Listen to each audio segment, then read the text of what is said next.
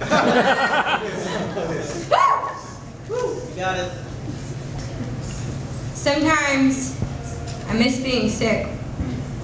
The grimiest part of me wishes I had stayed in that familiar city of gray and mental illness and whatever the opposite of healing is, where there was nothing to laugh about, but plenty to write about.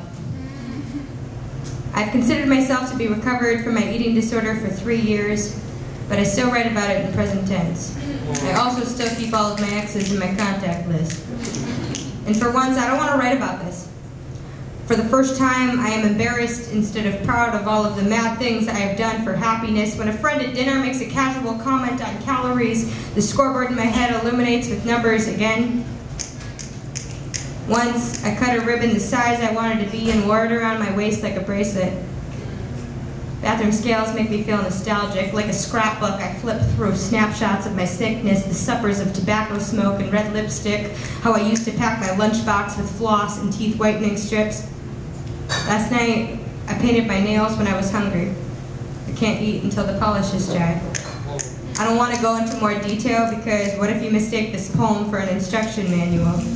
I don't know how to talk about the rabbit hole without accidentally inviting you to follow me down it. When recovery is not all yoga mats and tea and avocados, it is work. It is reminding myself that sucking on ice cubes does not count as dinner. Body, forgive me. It is not healthy to drink so much water that your body becomes a bathtub your organs float in like loofahs. Body, forgive me. Trying to ignore the caloric calculator in my head is like trying to ignore television subtitles, and sometimes I just can't. Body, forgive me. Recovery is hard work. Not wanting to die is hard work. Every time you asked if I was full, I heard you say fat, but I am trying so hard not to do that. But I cannot unmemorize the calories of a peppermint.